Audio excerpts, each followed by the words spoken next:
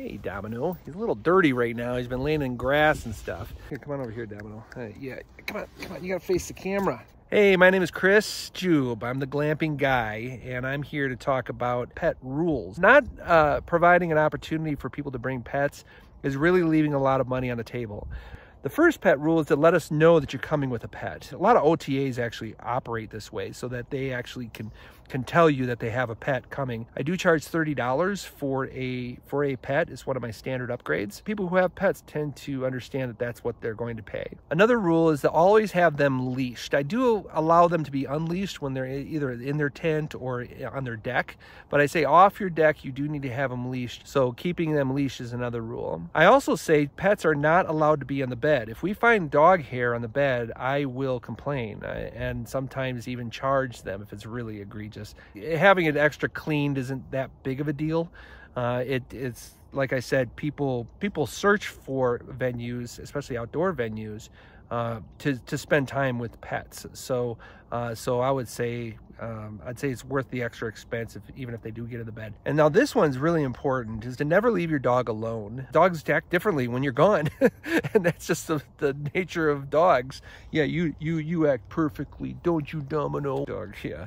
I've walked in before with Domino and him up on the couch and things like that. They do act differently. Hey, Domino, come on, back over here.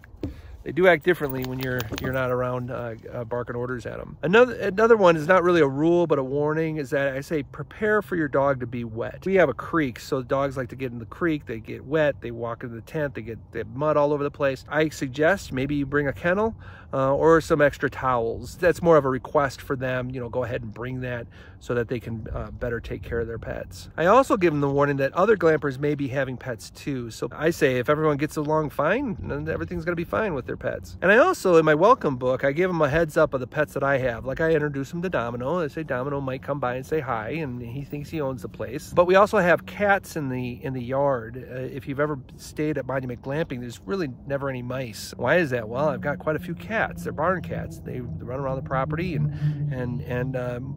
pick up mice here and there. But the problem is that some people are allergic to cats and they don't want cats around. So I kindly say, hey, if the cat's a problem, we will take the cat in the house, which we will for the night, just to keep them out of their hair. Some people love our cats. They just can't get enough of them. So those are my tips. But like I said at the beginning of the video, you leave a lot of money on the table if you do not allow pets on your glamping operation. I would say, honestly, good 80–90% of pet owners are fine. Every once in a while I get a dog that kind of runs a little wild, but you know what? I get that with kids too. I would say even 95% of the pet owners that come to the property, I have no issues with. And with that kind of percentage figure, success figure, it's very, very worth it to add pets as an option for people staying on your property. So I hope that helps you. I'm Chris Jube, the glamping guy, helping others develop safe, legal, and profitable glamping operations on their private property.